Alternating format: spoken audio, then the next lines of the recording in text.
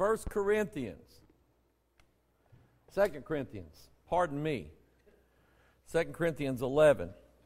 Have it up there on the screen. We started this part of it last week, dealing with the gospel as a contract. Dealing with contract law. The words that are in this book mean something, and you either agree to it or you don't agree to it. You either give your consent or you don't, and that's how it is. And there, just as in any contract, there are stipulations. Okay? God doesn't just... In Genesis 9, God swore that He would not ever destroy the earth with water. And He signed that contract with the bow that is in the cloud. Okay, that's His signature. That's His sign of His that He's not going to break that covenant. That covenant is an unconditional one. What does man have to do to not ever get flooded out again? Nothing. Okay? God just swore that oath, and He's keeping to it. The question is, and this is, boy, we could get into a debate, but the question is salvation an unconditional contract on either God's part or man's part? Is there something for man to receive salvation, eternal life? Is there something, a responsibility on man's part? Okay, that's the question. Okay, and I see a lot of heads nodding. Okay, so what is the terms then of God's offer of salvation as far as man's part? You believe, faith. Okay, if you don't believe, you can't be a recipient of that. God does not offer. The term is, I think, universalism. That God just gives salvation then to everybody for nothing. Now the offer's there to all man. But the question is, did God just give salvation to everybody even if they don't believe? All right? A conversation was held between Billy Graham and Robert Schuller. You know, the Hour of Power guy. Robert Schuller believed that you could be a Muslim, and as long as you were a faithful Muslim, you would still go to heaven. And he had a broadcast conversation with the Reverend Billy Graham, who in his later years on this Hour of Power program said that he believed that you could have faith in Allah and that would still count for salvation. Joel Osteen talking with Oprah Winfrey. You know, Oprah, that great conservative, Bible-believing, born-again Satan worshiper, I guess. But anyway, Oprah Winfrey, who asked Joel Osteen, is Jesus the only way to God? And he said, yes, but there are many ways to Jesus, which would include Islam, Buddhism, and other religions. All right? So, while Osteen may have narrowed the entrance to God by Jesus Christ, he broadened the entrance to Jesus basically by any form of religion, I guess, that you picked would be okay. You could have access to eternal life as long as you believed in some sort of God. I don't know. But anyway, 2 Corinthians 11, look at verse 4. For if he that cometh preacheth another Jesus, whom we have not preached, or if you receive another spirit which you have not received, or another gospel which you have not accepted. Those words there are contract law words. You are the recipient of a spirit. Paul said in Ephesians 1 that spirit was then the token of God's keeping His promise to us. That what was the word used in Ephesians? Huh? Earnest. Yeah. That was God's earnest. God signifying that, yes, indeed, I'm going to keep my end of the contract by giving you my Spirit. And that was God's earnest to us, that He's going to fulfill the covenant until the time of fulfillment. All right? So you understand that even though you have agreed to the covenant still has not been fulfilled in its final form. In other words, you don't have that new body yet. Okay? It's not yours yet. I mean, it's signed, it's agreed to, but there is coming a fulfillment of the promise that you are sons of God and that you'll have the body of the sons of God. So anyway, the idea that if you accept another Jesus, if you receive another Spirit, or if you accept another gospel, you cannot have a contract. Let's say that you're a Major League Baseball player and you're going to sign for the St. Louis Cardinals. Okay? But then you've got a contract, you sign a contract with Chicago Cubs. You cannot play for both teams. They will not let you play for both teams. Choose this day, Cubby, who you will follow. Did you hear this guy? Blasphemy! You're either going to play for the Cubs or you're going to play for the Cardinals. You go to the game, you're either going to root for the Cubs or you're going to root for the Cardinals. Amen? One or the other. There is no Cub-Cardinal team. There is no, do what? Yeah. There is no Chrislam. There is no Christian Islam. That's two different gods with two different contracts or covenants, two different requirements. You cannot serve God and mammon. You cannot have two masters. Okay? And in this terminology, you cannot sign and agree to two covenants. It's either one or the other. Because God is a jealous God. He is very jealous. So, let's go to, we looked a little bit last Sunday at the contract itself.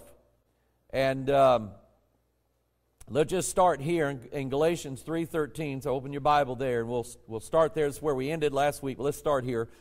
Galatians 3:13, Christ hath redeemed us from the curse of the law, being made a curse for us, for it is written, cursed is every one that hangeth on a tree, that the blessing of Abraham might come on the Gentiles through Jesus Christ, that we might receive the promise of the Spirit through faith. Brethren, I speak after the manner of men. Though it be a man's covenant, yet if it be confirmed, no man disannulleth or addeth thereto. Very important. Very important to keep in mind. All right? Once it's confirmed, no man can disannul it. No man can add to it. If it's a covenant of faith, no man can add a work to it. No man can do that. It is strictly a covenant of faith. And faith strictly is not the performance of works. Faith brings about the performance of works. The evidence of your faith is that you will be doing God's will. That's the evidence. But it's not the contract itself. All right? So verse 16, now to Abraham and his seed were the promises made. He saith not unto seeds as of many, but as of one, and to thy seed, which is Christ. And this I say, that the covenant that was confirmed before of God in Christ, the law which was 430 years after, cannot disannul, that it should make the promise of none effect. And he's talking about his promise to Abram, or to Abraham. God made a promise to Abraham that in him, that is, in his seed, all the nations of the earth would be blessed. And God would bless the seed of Abraham. Not seeds, multiple, but seed singular, the offspring of Abraham.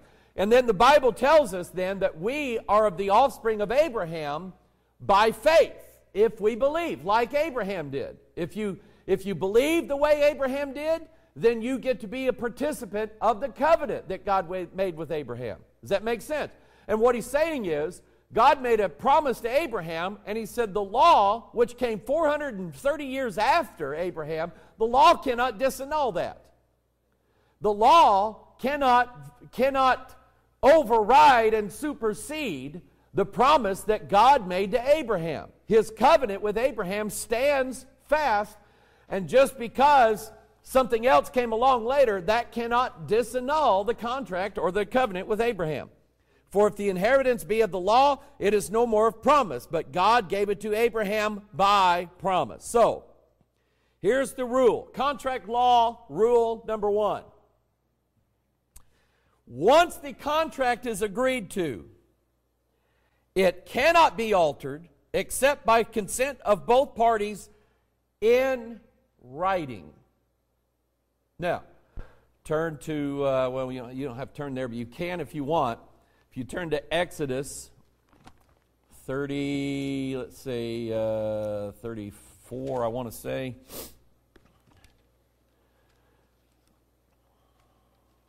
Yeah, okay, Exodus 32, verse 15.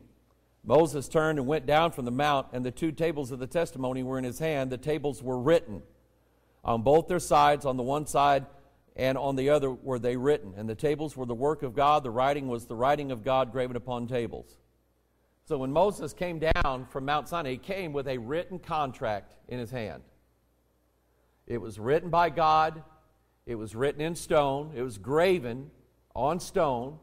And it was written on both sides of the tables, the tablets, as it were, meaning that it's been written, now it's in stone, it cannot be erased, and now that we've etched it in stone and we've written on both sides, there is no room to add anything to it. Moses does not come down with 3 tablets.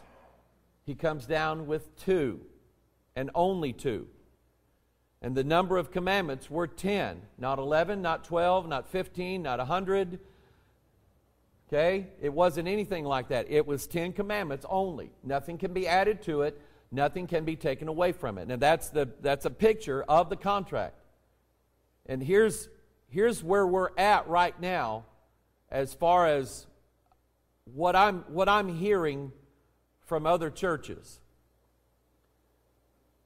Oh, wait a minute. I'm getting a word from God. Yes, okay, I'll tell them. God said to receive His blessing, write a check to our ministry for $1,000, and you will receive God's blessing poured out on you. That is in addition to what's already been written here. If you want a blessing from God, according to the Word, you can ask God, and He'll give it to you without you writing a check for $1,000. In fact, you got your bills paid, you slept in your house last night, you drove in your car this morning, you put on your clothes, you've already received the blessings of God. You already have them. Okay? Now, there might come along a time when you need a little bit more. God's always gracious. But the idea that I say that you have to do certain things in order to get a blessing from God or get some kind of financial deal with God or financial arrangement with God or whatever, the fact that I throw that in, that cannot disannul the contract that you already agreed to, which is the new covenant. In fact, I think I have it up here. Revelation, where is my Revelation? Revelation 22:18. For I testify to every man, you turn there in your Bible, and you can write a little note here that says, here's the contract. Revelation 22. God stipulates at the end of the contract that nothing can be added after these words. Okay? Now, I was listening to this quack on the internet, and he said the book of Revelation was written somewhere around 60 A.D. And I'm going, that's not true.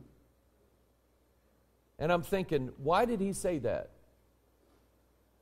Then it dawned on me. He said it because if Revelation was written in 60 A.D., Paul was still in the process of writing his epistles at about that time.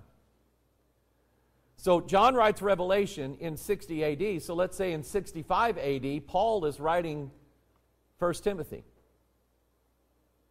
So at the end of Revelation, you have these words that nothing can be added to or taken away from the book of the prophecy of this book. If Revelation was written in AD 60, then obviously God did not mean that you could not add anything to the whole of the Bible, because then Paul is still writing parts of the Bible after AD 60. Does that make sense? So in his mind, what he's setting up everybody to believe is that you can't add to the book of Revelation anything after these words. But God is still giving his word out after AD 60. Okay? But we know, by way of history, that Revelation was not written until the 90s, being the last book and the final word that God is giving to man by way of the Holy Ghost, signifying that after these words, the Bible's done. It's the end of the contract. It's the last page. Lawyers will number their pages, won't they?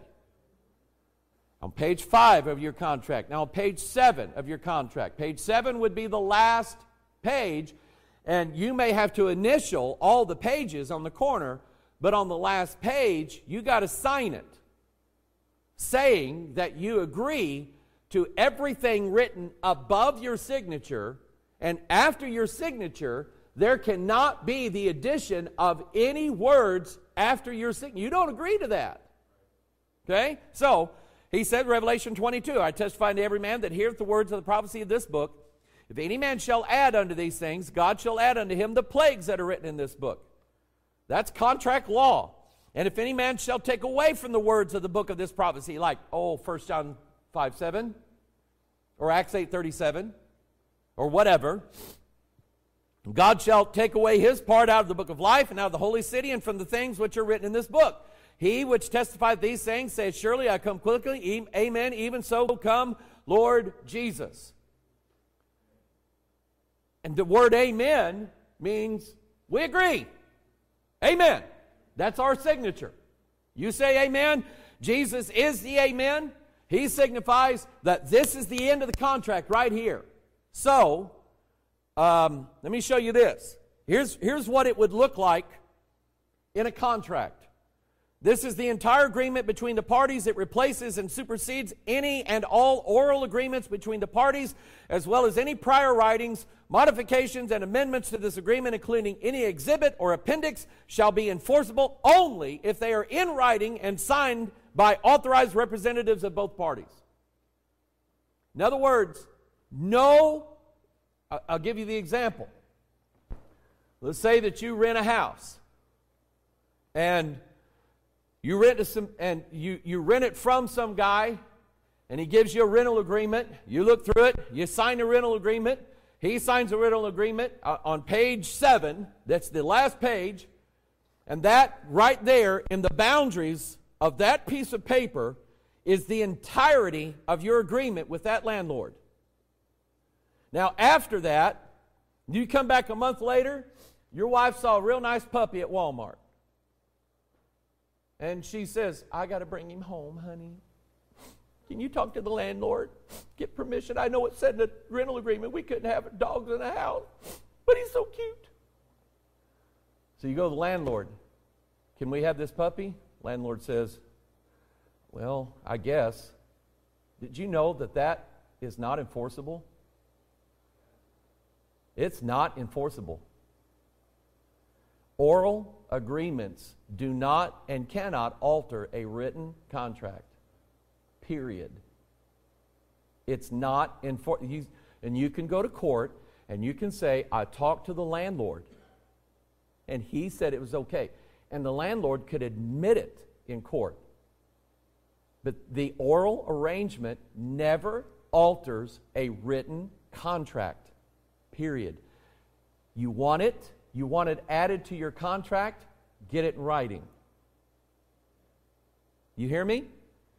So that means that Joseph Smith was someone who violated the contract that God had made with man by offering them, what does the Book of Mormon say on it? Another testament of Jesus Christ. Or you can just say another Jesus Christ. Because if it's another testament, it is a different Jesus. So your contract is not, if you're a Mormon, your contract is not with the God of Abraham, Isaac, and Jacob. Your contract is with some other God who used to be a man on a different planet. But that's not the God of this contract. It's a different gospel, a different contract, and a different God. And if you made that agreement, go ahead. But you're going to find out that the real God is not giving you a planet with multiple wives so you can be God over that planet. It's a lie. Amen? Same way with the Catholic Church. The Catholic Church cannot override the contract that God made with man in this book. Listen, we've been hearing this week, we heard it last year at the conference. Catholic Church hates this Bible. Because, and here's what John Wycliffe saw. John Wycliffe saw, even though he was a Catholic priest, he saw the abuses of the Catholic Church to the English people. He saw that those priests, as soon as a man would die, and they still do this. They go to the widow and say, your husband is in purgatory. We can get him out if you give us such and such dollars. That priest knows that that widow does not have that money. So he will steal widows' houses. That's right out of the Bible. He'll say, give us your land, give us all that cattle, give us all those chickens, all those hogs, and all this land. And what we'll do is, that'll get purgatory down. Let's say it'll be down to about his waist, but he's still got to suffer for a little while. They still do that to this day. They go after widows' houses. They go to those people and tell them that your loved one is in purgatory right now, and we can pray him out and say masses for him, but it's going to cost you. That is not part of the agreement that God offered to mankind. And people buy it. They buy into it. They settle for it. They say, okay, whatever the Catholic priest says. That Catholic priest, nor does the entire Vatican have the power to override the covenant that God made with man in the form of this Bible. They do not have the authority to override that. Okay? Neither do these latter-day prophets who are all over YouTube, all over Facebook, all over social media, prophesying things, telling things. Oh, God's given me a vision for this, and God has said to me these words here. That's a lie. Whatever those words are, they do not alter the written agreement that God has with Mike Hoggard. And I don't accept them. And you shouldn't either. I don't care who it is. I don't care if it's your neighbor. I don't care if it's your aunt. I don't care if it's your first cousin. I don't care if it's people you work with. It doesn't matter who they are.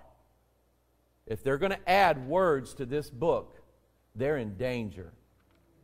They themselves are on very dangerous ground. They can repent. They should repent.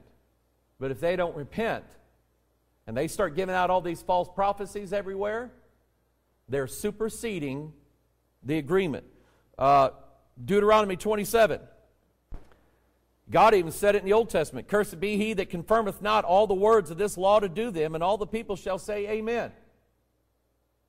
What is God saying here? See all these words that I give you? Cursed be he that confirmeth not all the words of this law to do them, and all the people shall say, Amen.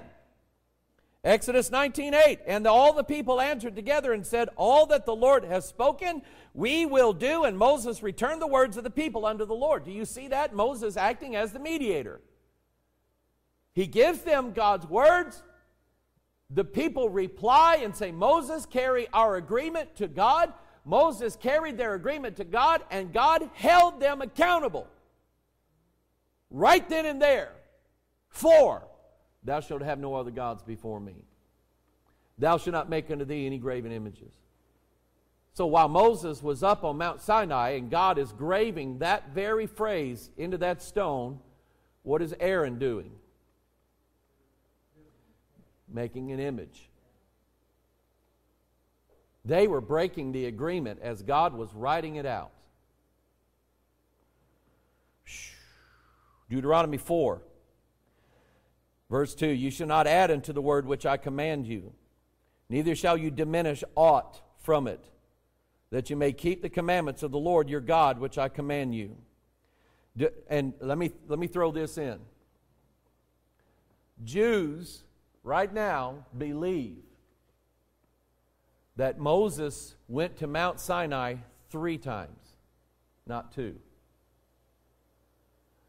The Jewish Kabbalah system. Kabbalah means it's been received from God. And those Jewish rabbis in the synagogues right now, they don't even follow the Old Testament.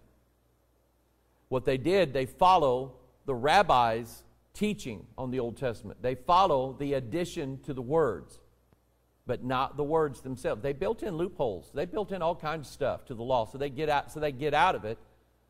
They can have power over everybody. But they believe that Moses went to Mount Sinai 3 times. The first 2 times he received the written Torah. The 3rd time he received the oral Torah. In other words, God had words that He never wanted written down. And Moses had this secret doctrine from God that he came down from Mount Sinai with, and he could not tell the whole of the people what that secret doctrine was. He could only tell a very select few of the hierarchy in Israel. And they swore that they would never repeat that except to very select people, that after they died, it would be handed down to them, and so on and so on. That's what Kabbalah, that's Jewish. Your average religious Jew to this day is under that ideology and that system. That God sent down words not written down, and it's a secret from God. You want to see this? Turn to Genesis 3. You look at now Satan's attack on God's covenant. Satan's attack on God's covenant. Genesis 3, verse 1. Now the serpent was more subtle than any beast of the field which the Lord God had made. And he said unto the woman, Yea, hath God said. First thing he did, question the authenticity and the authority of God's covenant. Because God made a covenant with Adam, did He not? Made a covenant with him. You can have all the trees, including the tree of life, but not the tree of knowledge of good and evil. God said to Adam, you could not eat of that tree. Now, He did not say to Adam he couldn't touch it. Eve added that, didn't she? Okay? So, you look at it like this. Satan loves to take away from God's word, but man loves to add to it. Are you hearing me? So you're going to find people on social media who will say things to you that make you believe that what they say, that if you go against what they say, that's a sin, and God's going to hold you accountable for it. They will add all kinds of burdens to you that are not in the Bible. And I want to tell you something.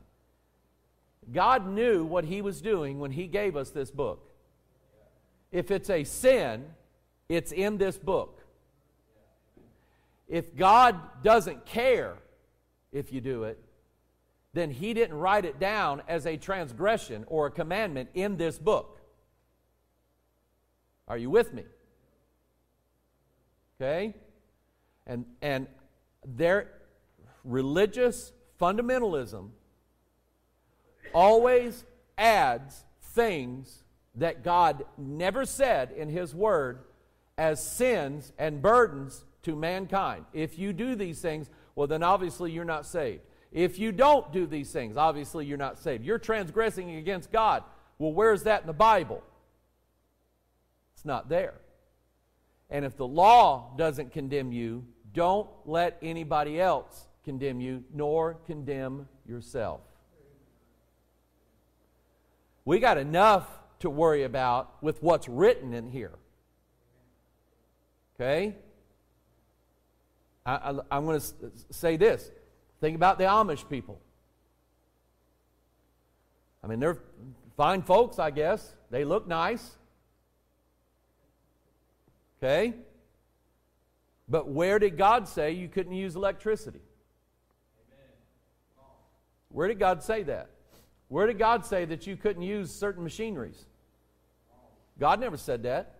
That's not in God's Word. And if it's not in God's Word, it is not a transgression. It's not a sin. Sin, according to the Bible, is a transgression of what? The law. And the law here is written.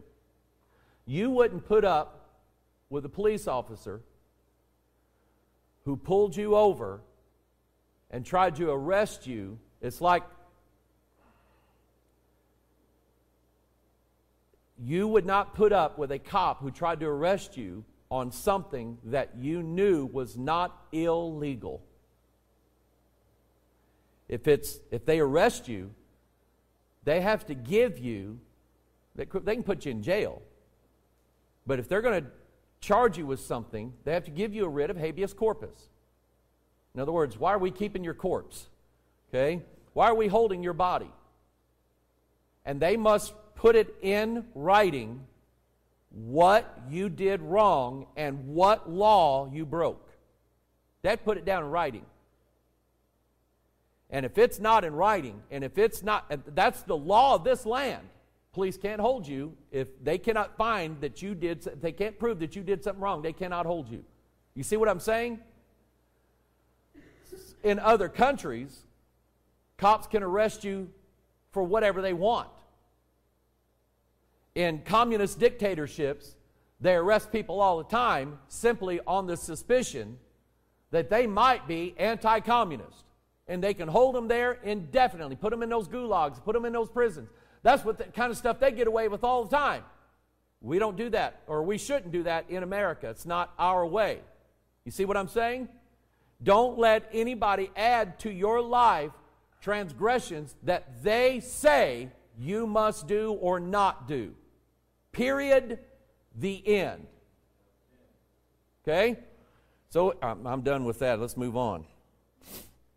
The papacy, adding to the Word of God, adding to the covenant, Book of Mormon, Doctrine and Covenants, Latter-day Prophecies or new revelations from quote-unquote God.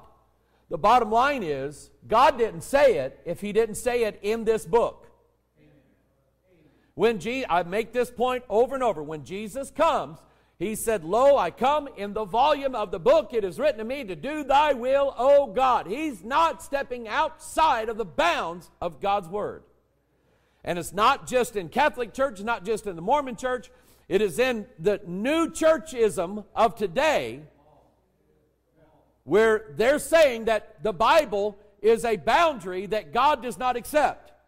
That God is bigger than the Bible that you hold in your hand. And if you believe in this idea that God's got to stick to the Bible, well, then you're nuts. You're a kook. You're a pagan. You're an idol worshiper. You're worshiping the Bible.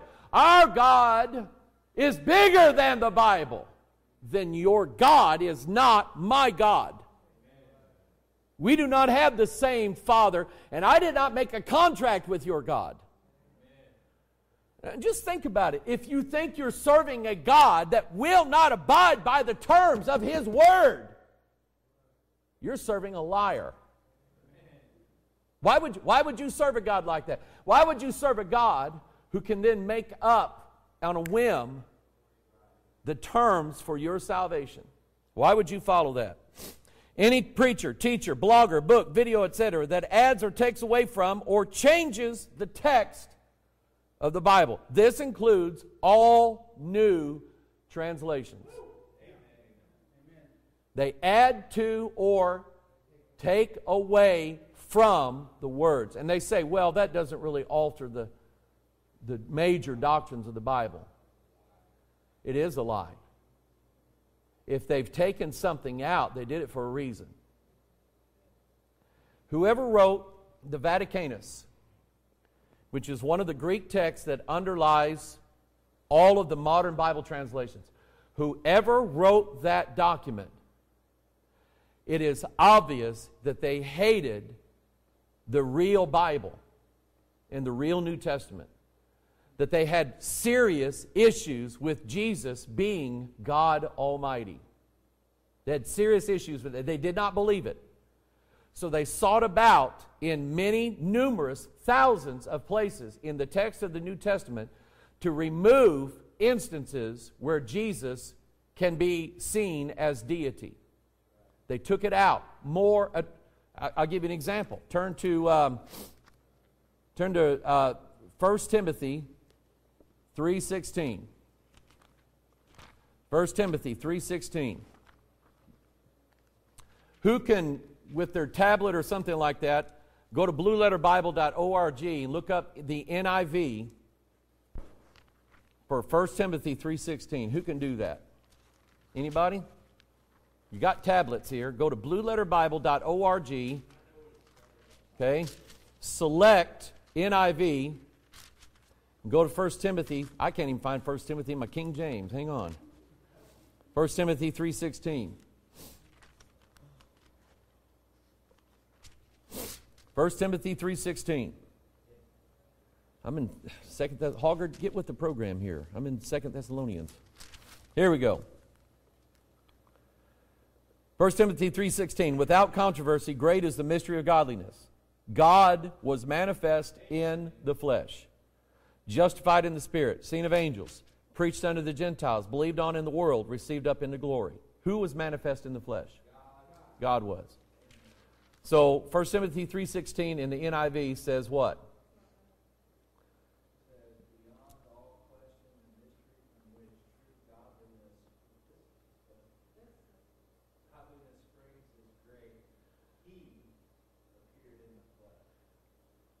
He.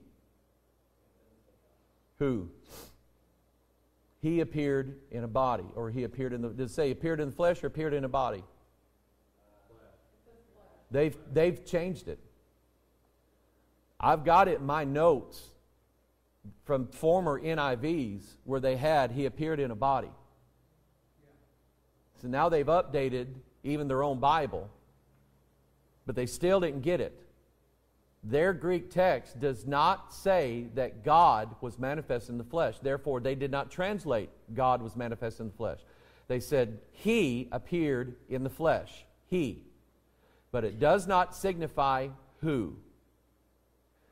I do not accept that contractual change. I do not accept that contractual change. The contract that I agreed to was God was manifest in the flesh. That's what I agreed to. That's what I was saved under. And I do not accept those changes. God did not make those changes. Man did. Man made them. Man thinks that he can alter God's covenant. And I'm going to go one more here. God's covenant is in every cell in your body, your DNA. That was what was given you to give you life. God does not allow for the alteration of the words of that book. He's the one that wrote it. He's the one that gave it to you. And God does not consent to the changes that they're wanting to make in people's DNA. Don't fall for it. Father in heaven, this word is firm. It's static. It's inalterable. It's unmovable. It is unchangeable. It is incorruptible. It is pure in everything that it says. And Father, we agreed that this covenant comes directly from heaven. We agreed to it. We consent to it. We give our amen to it. We give our very life and our blood for it. And you, Father, you have given us the earnest of your Spirit, signifying to us that we are in fact sons of God. We have the Spirit of your Son in us crying, Abba, Father. We recognize, God, that we are your children. You are our God. And you have given us these great and precious promises and written to us that we may know that we have eternal life. And Father, we thank you for what was written. And even Pontius Pilate said, what I have written, I have written. And he wasn't about to change it. And neither are you. Father, help us in these very dark days that we live in. Father, help us to not be put under the burdens of someone else writing out new transgressions, new sins that are not recorded in your word. Father, help us, Father, to take our stand in the liberty wherewith you have made us free. And Father, even our Constitution in this country is our government's contract with us. We do not consent to any alteration to that covenant or contract. We do not consent to any authority in government that would violate the Constitution. We wouldn't stand for it, and Father, we're not standing for any change in your word either. We thank you for it. We thank you, Lord, that you sealed it. We thank you that you signed it. You've written it in your own blood, and we thank you for that. Father, thank you for the life that you've given us through this word. We ask your blessings on it in Jesus' name. And all God's people said, Amen. Amen. Don't fall for it.